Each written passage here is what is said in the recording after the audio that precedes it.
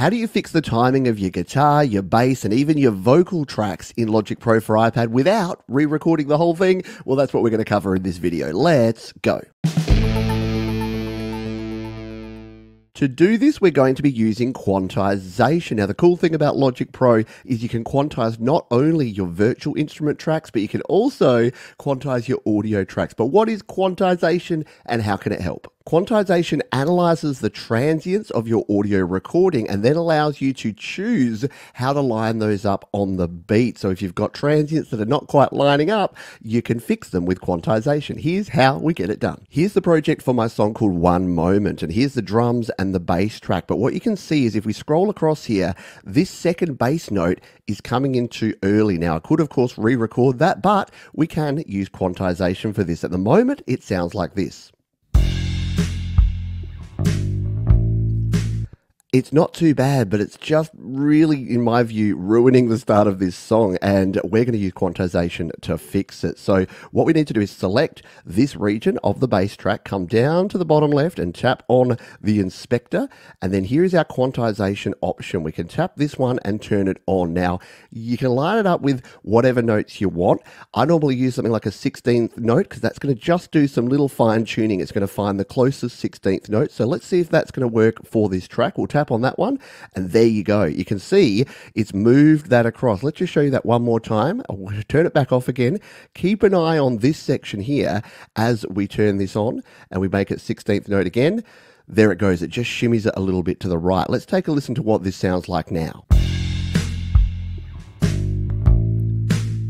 Much better. Now, you are going to get a little bit of artifacts in there sometimes because it is actually stretching out your audio. So do keep that in mind. It's not a perfect solution for every application, but if you've just got a note or two like this, it can work really well. And if we bring this back in with the rest of our project, you really can't tell the difference.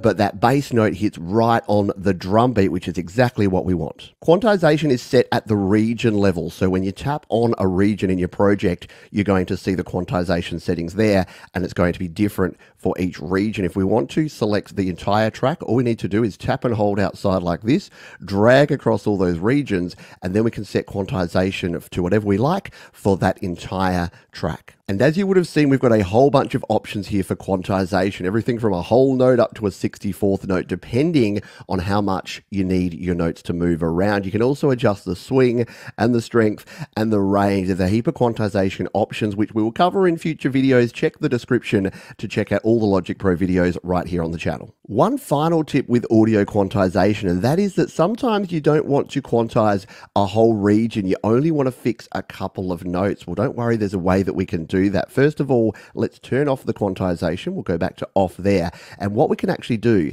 is we can split out this first few notes and only quantize those. So if we come in here, we'll just use our split tool, tap on the split there, drag down like so, and then we can select this as an independent region because that's the only spot where we actually really need to do anything. We'll turn our split tool off, go back to here. Remember, this is the note that we want to fix. So all we need to do now is tap on this one, go 1/16th, and there you go. It's fixed just that first note, but the rest of the track won't be quantized because I was quite happy with the way I played it. So if you want to quantize just a couple of notes, simply split those out and quantize just that region. Now, if you've got a bunch of notes that don't line up, there's really nothing better than re-recording your guitars and your vocals and your bass tracks. But in these sort of instances where there's maybe one or two notes you just need to tighten, quantization can work really well. We've got a heap more videos all about creating in Logic Pro for iPad linked down in the description, and I'll see you on the next one.